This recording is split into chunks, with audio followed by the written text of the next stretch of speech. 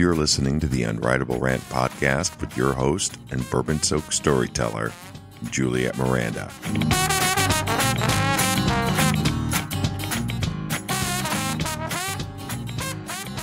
Hi there, y'all.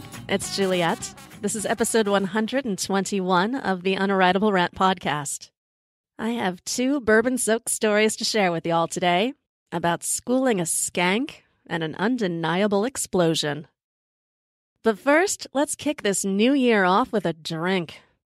I'm filling up my glass with Barrell Bourbon Batch 14 today.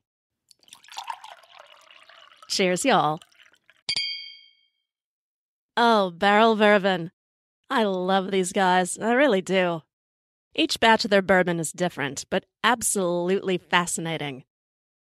I'm drinking Batch 14 today, and it is cask strength at almost 110 proof. This is a blended bourbon, and it includes just a little bit of their Batch 12, as well as some 9-year bourbon and a little bit of 14-year bourbon. Now, I have had many barrel releases, and so far my favorite has been Batch 11, but this Batch 14 is a strong contender. It really represents everything a bourbon should be. Considering the high proof, this tastes ridiculously smooth and silky. Right up front, there's a little bit of cinnamon and honey and rye spice, and then it rolls into this wonderful leather and fruit flavor. I've read some reviews where people with more refined palates than mine claim to taste jasmine in here. Now, I don't, but that doesn't mean it's not there. What I will say is that this bourbon reminds me of a Manhattan. It's sweet and smooth and just a little bit bitter. It's so perfectly balanced, y'all. And I highly suggest that if you're going to drink this, try it straight first. Regardless, this is an outstanding bourbon. And I'll tell you, my guy is going to have to fight me for this bottle. And I'm not someone to mess with these days. Because case in point, I recently ran someone over. I'm kidding, sort of. I didn't exactly run anyone over, but I did knock into them with my car. And I have to admit that once I got past that initial burst of panic, it kind of felt good. Like, so good that I almost wish I hit this person harder. I'm guessing this isn't the best way to kick off the new year, especially since the person that I hit is someone my guy and I know. Not very well, really. More in a Mr. Rogers, people in your neighborhood kind of way. You see, this person works at our dry cleaner. Far as I can tell, she doesn't really serve much purpose beyond checking in clothing and running credit cards, which leaves her with plenty of time to be chatty. And here is where my misanthropic tendencies kick in because I loathe small talk. There are some people who just seem to believe that small talk is the one thing that separates us from the animals. I personally find it excruciating. So unless you have something useful to say, please just spare me the chit-chat, because things will only go from awkward to hostile after that. My guy, of course, is a master of conversation. So whenever we go somewhere, he fills in the gaps when the teller at the bank or the girl at the grocery store will decide to blather on about the weather. And this is how we became acquainted with the chick at the dry cleaner. For the past year or so, she's been chatting my guy and I up. It started innocuous enough, but within the last 6 months or so, she started flirting with my guy. So much so that she quickly became known in our house as the dry cleaning skank.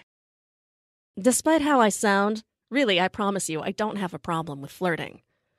But it has to be in the right circumstances and with the proper intent.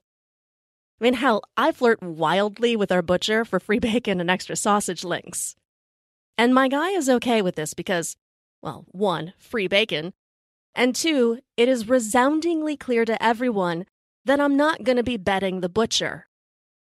I certainly can't claim to have always been quite so innocent in my flirting back when I was a single gal.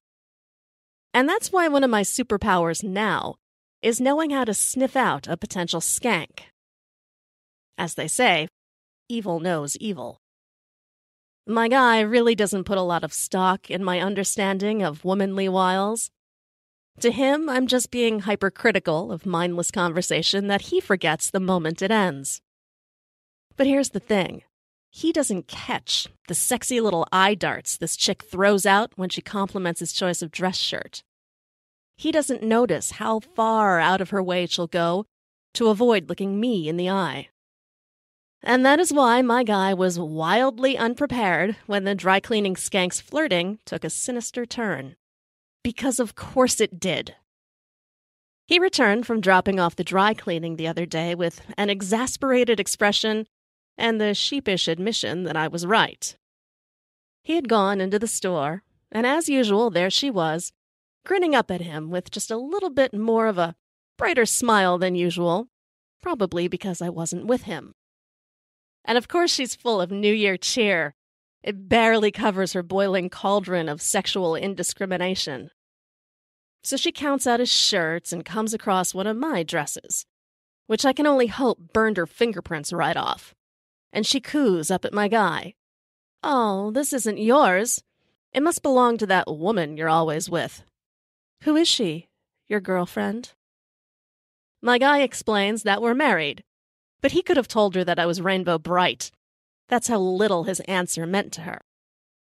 Which was particularly evident when she followed up with a coy look and then asks, "Do you like secrets?"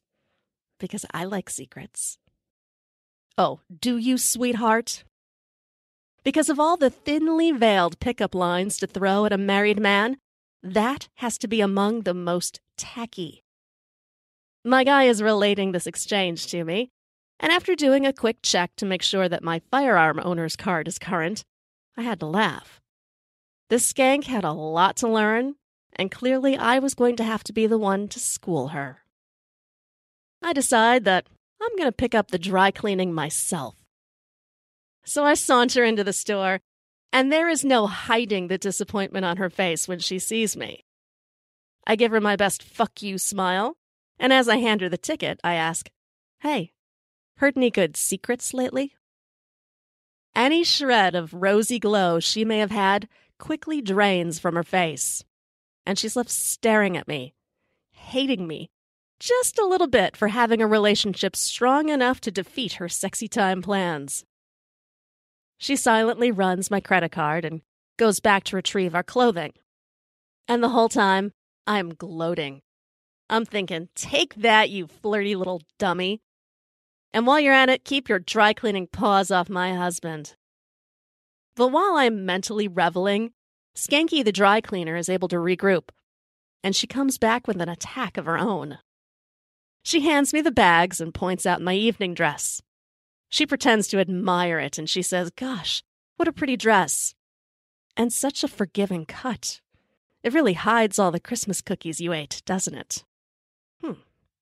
Maybe I underestimated my adversary here. That was a perfectly shitty and wildly bitchy thing for her to say, because I could have been standing there, the perfect picture of anorexia, and hearing that still would have put me on guard. But there is no way I am letting this chick get the best of me. So I gather up my dry cleaning and my confidence, and I respond accordingly. If I ever need advice on what to put in my mouth, I'll know who to call. I stomped out of the store then, glad to have gotten in the last word, but feeling absolutely annoyed at myself for letting this silly wannabe homewrecker get under my skin. And really, it was all about her. I have every confidence in my guy and his commitment to us.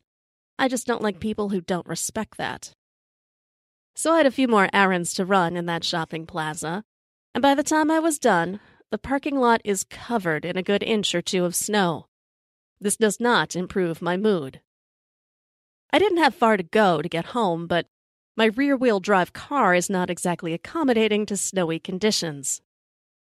I slowly back out of my parking space and navigate the lot to the exit ramp, and I eye it with absolute dread.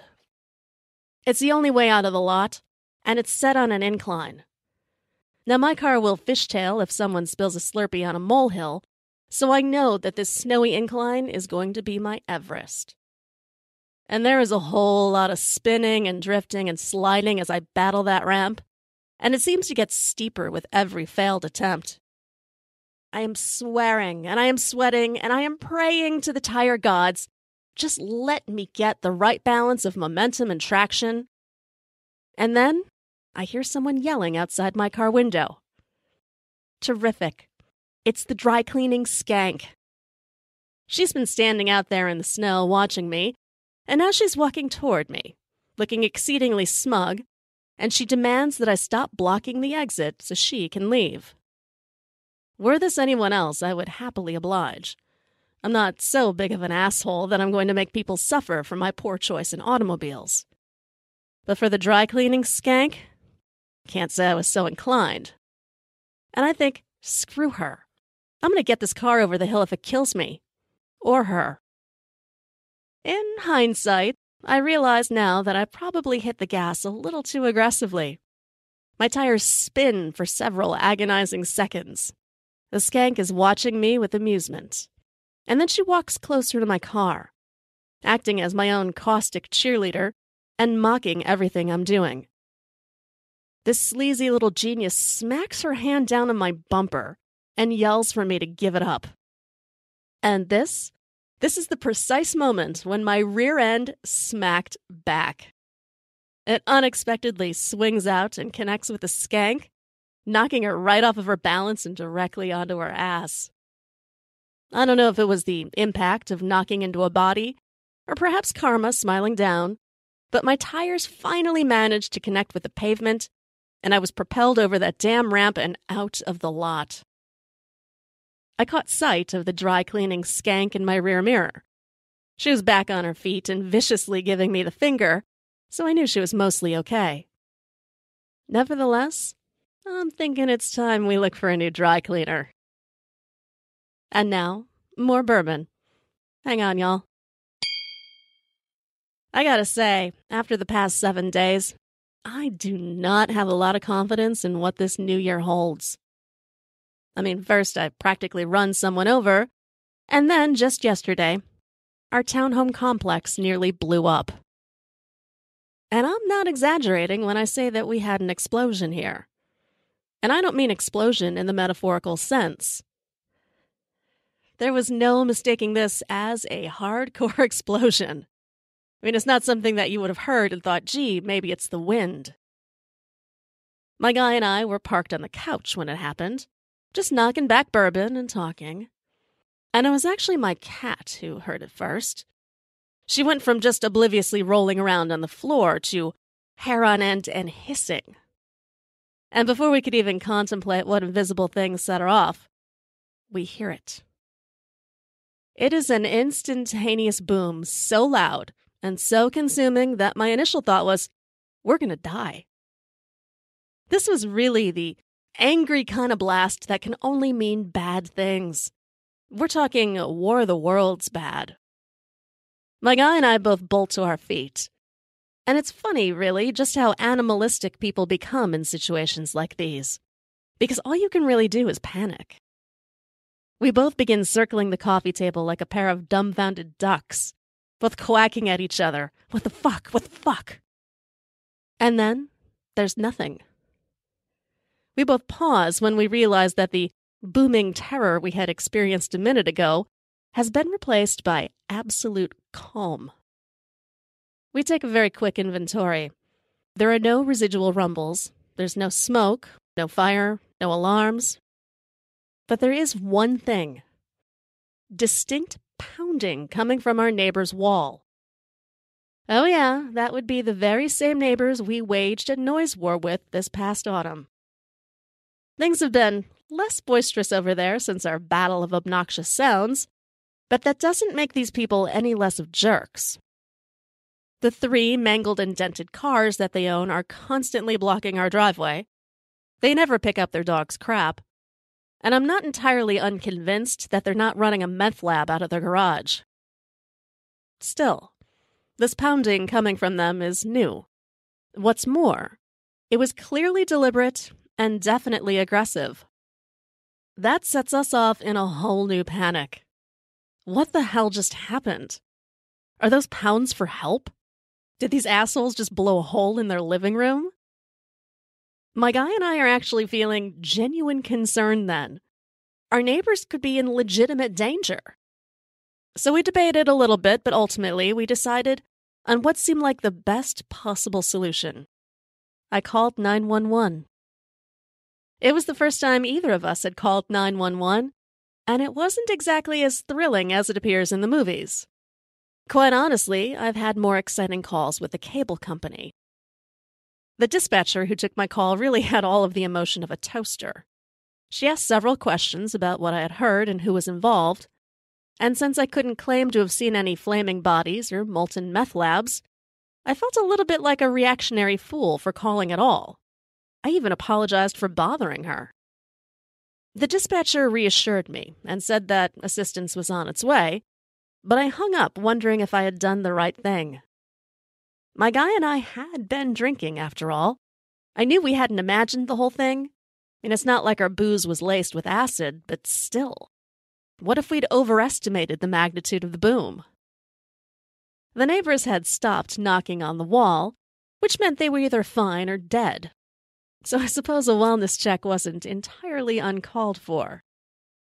And wow, did our town ever deliver. In just 3 minutes, a fire truck, ambulance, 2 police cars, and 1 gas company utility vehicle came screaming into our complex. It would seem that our local responders have certain buzzwords that determine how to address an emergency, and words like explosion sit right at the top of their panic list. This whole cavalry floods onto our neighbor's front stoop wearing enough protective gear to take on the Hindenburg. I don't know what all transpired over there, but knowing how this story ends, I can only assume there was a great deal of head shaking and finger pointing. Right back at our house. So my guy and I are watching all of this happen from our front window, and we're scratching our heads because now this whole tide of the crowd is shifting, and it spills onto our doorstep. And then the doorbell rings. Well, y'all, it was a horror movie moment to be sure, because the emergency responders greet us with some kind of unsettling news. Folks, we believe the explosion came from inside your house. What? That's impossible. My guy and I are looking at each other, and although our expressions show nothing but shock, I know my guy well enough to read between the frumples on his brow. He's looking at me and wondering what the hell I did to blow up our home. And quite honestly, I was wondering the same thing. If anyone is going to blow something up, it's going to be me. But we hadn't cooked anything for dinner that night, and the only electric items that I could think of outside of our living room were my curling iron and my blow dryer, and I doubted either of those had the voltage to spontaneously combust. So what the hell? A team of firemen thumps through our house to investigate, while my guy and I entertain 2 police officers in our living room. It really wasn't our best scene. There's a half-empty bourbon bottle sitting on the coffee table. Empty absinthe bottles are decorating the top of the bar. A pizza box has fallen on the floor, and the TV, which we had forgotten to turn off in the commotion, is blaring out one of my very favorite torture porn movies. And then there is my cat, who is hissing at everyone from beneath the sofa like some sort of rabid beast. And it dawns on me that none of this looks good. One of the officers eyeballs me then, and he says, "You know, you look kind of familiar. Weren't we here for a disturbance last summer?" And I'm thinking, fuck, he remembered. You see, a different neighbor had indeed called the police on my guy and I after we had absolutely innocently set off their car alarm after dark. Not that I'm all that anxious to remind him of this, but I'm thinking, how did I allow this to become my life, where my neighborhood police can pick me out of a lineup? Really, this is why I hate the suburbs. It is way too easy to be the number 1 menace in town. Fortunately, I am spared any further critical assessment from the police when a fireman announces that he has found the source of the explosion. He holds up a hunk of scorched ceramic and asks us if we have a space heater in our garage. Relief zips through my veins, And I let out a completely ill-timed giggle. It's his fault. Because clearly we know who the snitch is in this relationship. The garage is my guy's domain, after all. Turns out, he'd left the space heater on, and that thing broke bad in a big way. We can only assume that the wiring went wonky, because that thing blew its lid and shot a ceramic plate straight across the room like a torpedo. It landed on a desk that we had put in storage, and it scorched the living hell out of it. After giving us a very stern lecture on the dangers of space heaters and stressing how much worse this whole situation could have been, the emergency squadron turned off their flashing lights and left our little townhome complex to return to their respective stations and likely add my guy and I to their local watch lists. We, meanwhile, were left minus a space heater, one desk, and any shred of hope that we might one day build a friendly relationship with our neighbors. And now, y'all, I am raising up my glass, and I'm drinking to bourbon, because clearly bourbon is the one stable thing we have here at the Rant Ranch.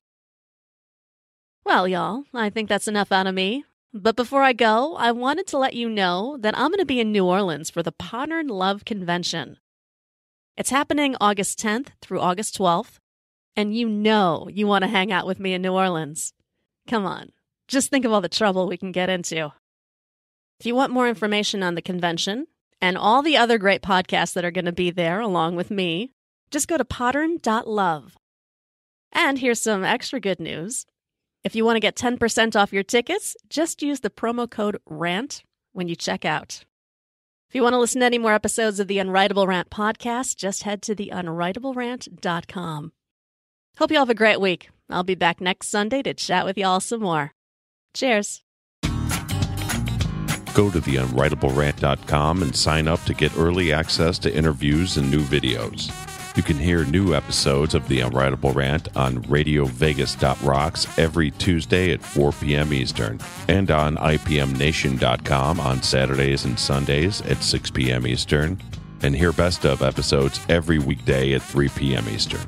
And don't forget to connect with Juliette on Twitter at Morning Neurosis. Girl, you was pretty as a Sunday morning, standing on the corner at Carondelet.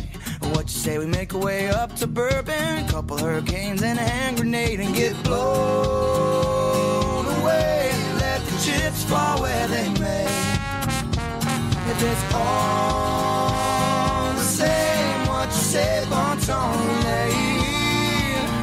Hey, pretty mama, I can smell the gumbo. Sweet as taste of honeysuckle on my lips. Good God Almighty, I can hear the trombone. Every heart ought to beat to a rhythm like this. Come a little closer, honey, let me hold you. Nothing tastes better than a bourbon kiss. You can be the flower on my magnolia. Every heart ought to beat to a rhythm like this.